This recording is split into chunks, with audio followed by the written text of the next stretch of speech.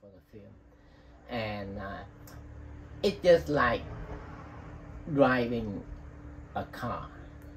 If you know how to drive a stick shift, an automatic car is so simple.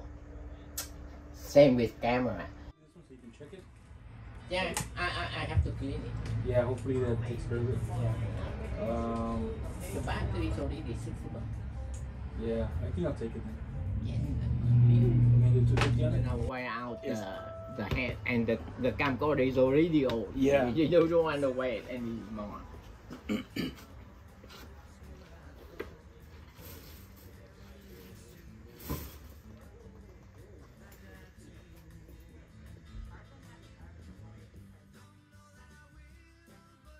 My name is Pham Phong, and we have a repair camera shop, and I've been doing this since 1976, and I love the job, so I'm still here. I started out as a photographer, and I spent a few years as a photographer. And one day, a friend of mine asked me to fix a lens, a Nikon lens for him. And I told him I have never opened a lens before. And he said, try it, because, you know, he wanted me to clean it for him. So I did that, and it seems easy for me.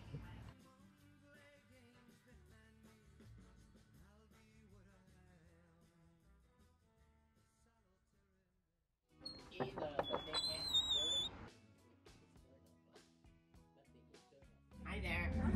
What can I do for you today? I noticed that my flash doesn't work. Okay. Yeah, I brought it before because it didn't work before, but Okay. it's not working. So it doesn't work now? No, it didn't.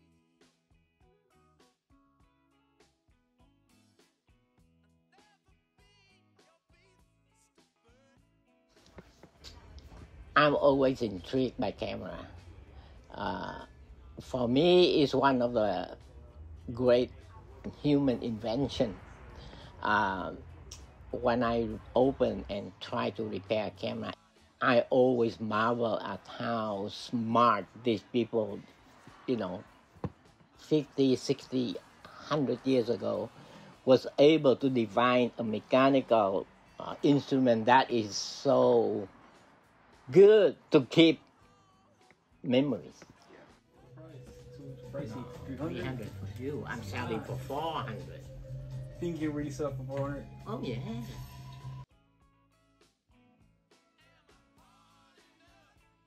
I keep them.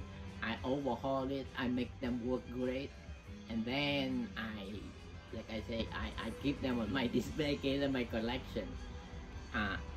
Like I say, every one of them has a story. I'm gonna show you a few, okay?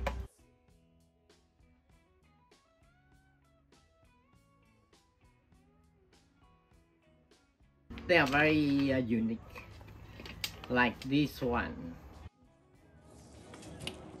This is a tower, and actually this camera was made by a Japanese company called Nikon, and they use Nikon lenses, and it's called the Yashica YF.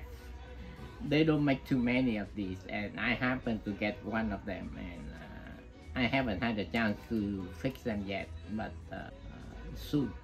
So this is one of them. Very rare, very rare. You don't see them often. But I have my wife and my daughter, and they don't want to have anything to do with it.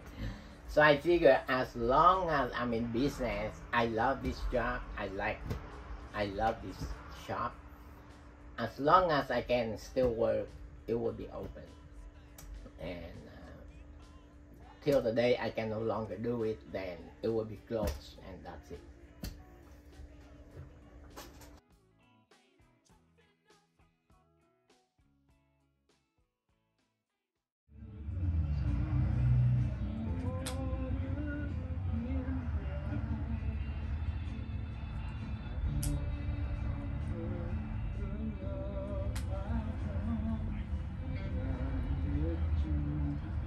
Let me make a quick check, okay?